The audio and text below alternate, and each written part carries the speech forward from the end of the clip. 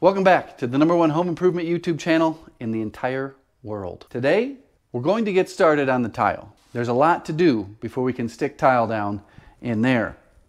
This is a finished basement, a homeowner, brother-in-law type, come on over and let's finish my basement. There's a lot of walls and there's a lot of grout joints. How am I going to lay this out? There's a few walls that are going to be exposed. This wall here, this wall here. Pretty much everything in this room is going to get covered up. This room here is going to get covered up a lot. This back wall you're going to be able to see, but it's back there. We want to focus on the most visible area so that it looks straight. I'm going to start out here, measuring off this wall, get some perpendicular lines, see how they transfer into here. You can't just start on that wall and start going this way. You can get lucky. You can get very lucky. And it's tempting. I've done it before and lucked out. Now, but you don't want to end up to, like, say, this wall here or this wall here and have to put in little sliver tiles. Or when you come around this room here and have to put in tiny little sliver tiles. You got some chalk lines down on the floor. This one here is parallel to this wall by only 2 points. If you go, all the walls are wavy. So this one goes all the way down into the bathroom. Now this one here goes all the way this way. And I did my 3, 4, 5 triangle, which most everybody knows about. From the intersection, 3 feet this way. From the intersection, 4 feet that way. And the diagonal should be 60 inches exactly, or 5, 3, 4, 5. So you put that right there where my mark is. And then come down here, and we can see that that's pretty darn close. So that means that, back up here, this wall, this section here, and that section there is perpendicular to this wall by pretty darn good, pretty close. So this chalk line here, hopefully you can see that, goes all the way down there. That's parallel to this wall. So what I want to see is this wall here perpendicular to that wall out there. And I'll do the same 3, 4, 5 triangle here with these 2 lines. I can do it on both sides too. And at that point, if I get, well, we'll see where we are once I get that part done.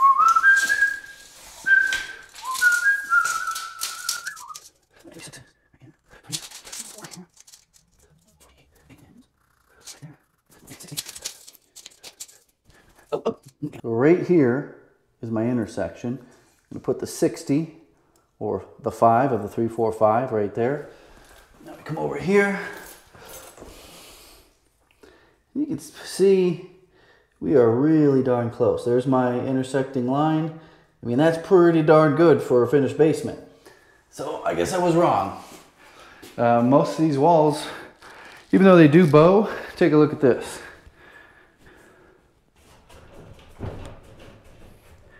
So they're all flexy hanging from the ceiling. So you're going to get some wiggle in these walls here. So here's an example of something that you want to try to avoid. So I'm just putting tiles down, measuring off of this wall, see how they fit, and from here to there. Now, but you can see we've got a little skinny piece here and a wide piece over here. You want to avoid that. So this grout line will be set in the center. So I'm going to adjust it to the center between the door and then lay down some more tile going that way and this way and see what I end up with. If I end up with a tiny sliver behind the toilet, no big deal. No one's ever going to be back there. I don't know if you can see, but this doorway here is not 90 degrees to anything. So that's just going to be that way. I mean, unless you pull this door jamb out and fur it out and shim it up to be perfectly straight, that's the only way it's going to be straight. We're going to have a live stream again, a private live stream for Patreon members only. Things we're going to talk about in that Patreon deal. I probably should rephrase that better. So we're going to talk about these things, these little wedges, We talk about these are the tools. We're going to talk about tile spacers. We're going to talk about Schluter-Dietrich, unmodified versus modified. We're going to discuss amongst the group about using modified thin set over Schluter. Schluter says you use unmodified thin set, or you use their very, very, very, very, very expensive specialized modified thin set over top of Schluter-Dietrich. Now, every other waterproof membrane out there from different brands says that you can use modified thin set. Modified thin set is used for most tile installations. What am I going to use? I'm going with what the manufacturer says, and I'm using unmodified thin set. There's no way I'm paying $33 a bag for their specialized modified thin set. So it'd be interesting to talk to some tile guys in that live stream if they want to join. But right now I got to get some tile down on the floor. It's 20 after 6 on a Saturday evening. I won't be back here till Monday. No cuts today. We'll come back and do all that later. Okay, I'm going to confuse you a little bit. I'm starting here and working my way this way. How I've done this before, where I work my way in from a threshold where the tile has to be very specific. Thing is I can lay this all out, measure, measure, measure to start at that back wall. But by the time I get back to here, the important line, most important line is this line right here that is going to run parallel to that wall. It's centered on the doorway, and pretty much everything is based off of that parallel line and the perpendicular line that goes this way. Sometimes I'll start at a very specific threshold where I'm butting tile from the bathroom, say up to hardwood flooring in a hallway, and it's got to be perfect. And that's why I work my way in instead of starting at the very far end and just hoping it ends up perfect, which it never does when you relay the tile down from your dry run. So that's why I'm starting here, going this way. So I've got my thin set mixed. You mix it, you let it sit, and then you go back to mixing it again. And just to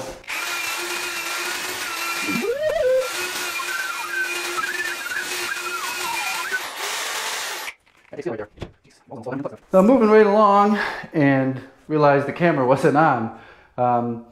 You can see how these go in. I'll give you a close-up on how they work. My grout joint is centered on the room this way. Grout joint is centered on the doorway that way. Everything should be square to the rooms out there. Something that's very common in tiling videos on social media is the back buttering.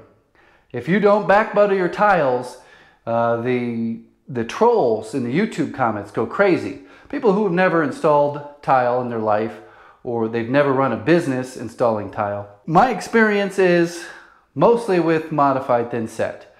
And with back buttering and not back buttering, the amount of force and stress and damage needed to get those tiles to pop loose, you're not going to find in the real world on a floor.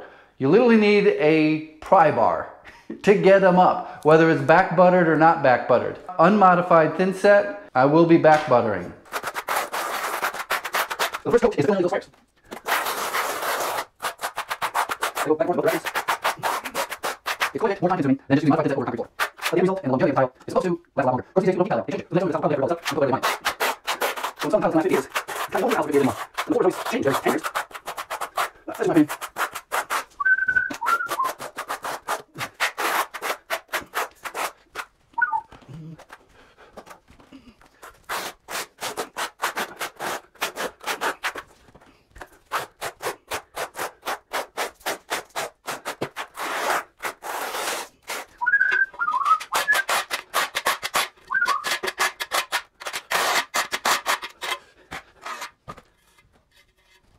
You want to break these? Also, the rolls. If they're in stock, run inside. You also have to so hopefully, the description. I mean, get these really good commercial grade, professional grade rolls.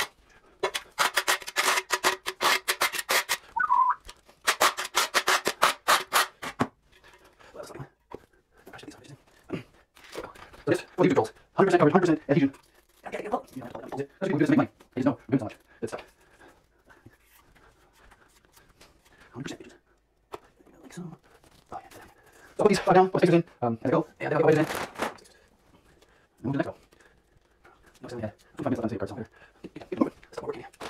When you're using smaller 12 by 12 tiles, make sure you put your wedges and your, whatever these things are called, in a spot that are not going to interfere with each other once you go to put the wedges in. I'll probably grab them more time. Let's always question every single video. Oh my god, it doesn't get back on. Where's PPP? Hey, you need PPP. What's PPP? That's long today. One thing about this unmodified pizza is really easy to bring off.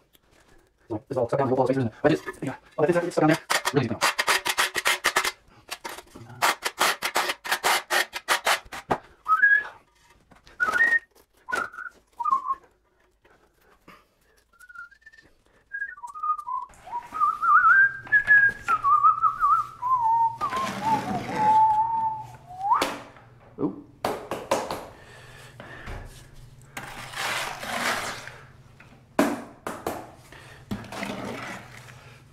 Running out of thin set. Hopefully I can get this last row in.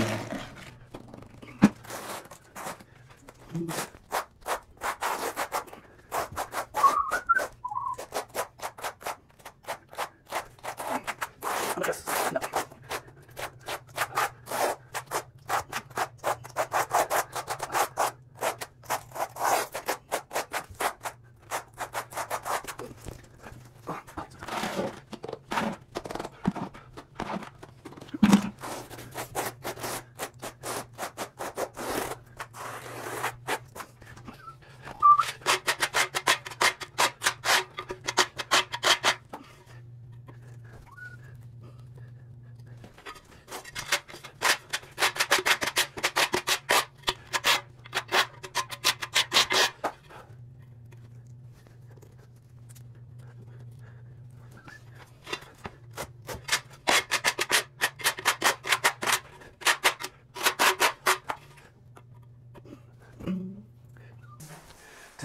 Testes. Are we rolling? Oh, yes, we are.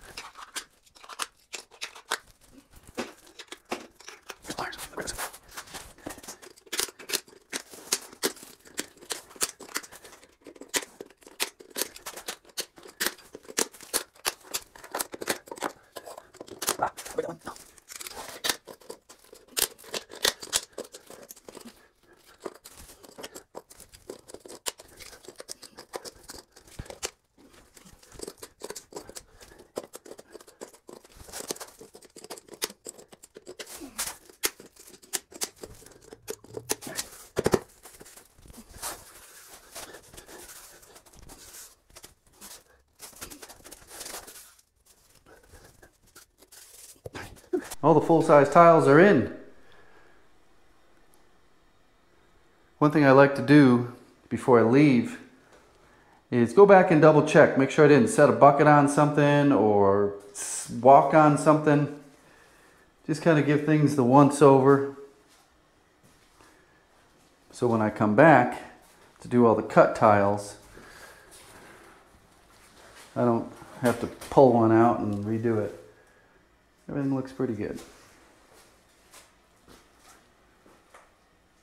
So thanks for watching. I'm not sure how much I'm going to jam into this video. I know this is the end of this video. The next video, I've got something interesting for you. The company sent me a device, and I'm going to use that device to cut all the tiles. You're going to want to see what that device is. Is it a saw? I don't know. You're just going to stick around. So yeah, tune in. Just making sure this thing is still looking square. Tune into the next video and we will cut all these pieces. Going to use a couple different cutting devices to speed the process up. Okay, hammer the like button, click the bell, subscribe. I think I'm going to try to keep up my energy level and go film that Handyman business video. I've been putting it off for a long time. Thank you. Goodbye.